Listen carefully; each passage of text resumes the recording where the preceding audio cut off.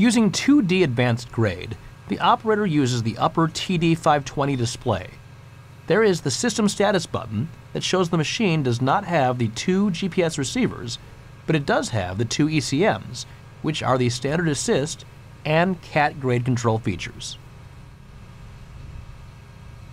Bucket attachment window shows which bucket is measured up, a 54-inch bucket. In job setup, a 2D job does not need a job loaded, but it will need a 2D depth and slope.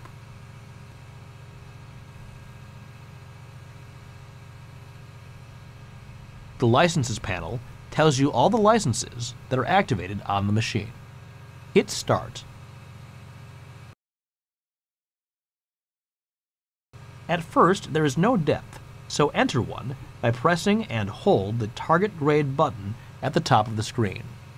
For this case, we entered -2 feet below a benchmark.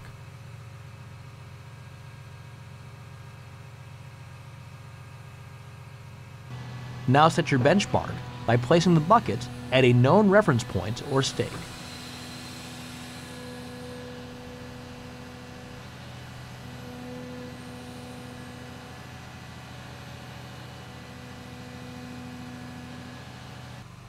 Press the Bench Set button at the lower left portion of the screen, and you'll see bench elevation success. Now you'll see on the home screen the 2-foot cut indicated from this point. As the bucket moves, the screen shows position in real time. With the bucket close to grade, the grade indicators turn green.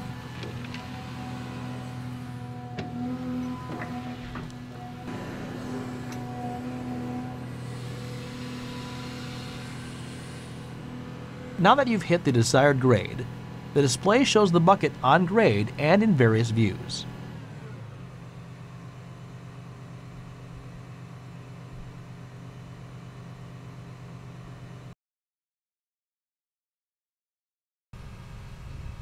Another option with 2D Advanced is setting a section. In Target Mainfall, if you go to Sections, there are no sections currently. We need to make a section.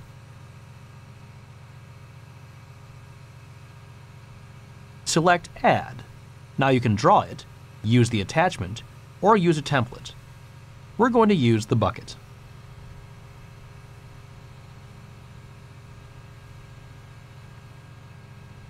Move your bucket and set an origin. Draw a line, add a point, once completed, save the section.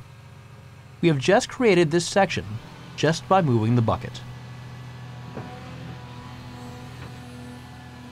Select it and apply it. You can see the section as a design using only 2D Advanced.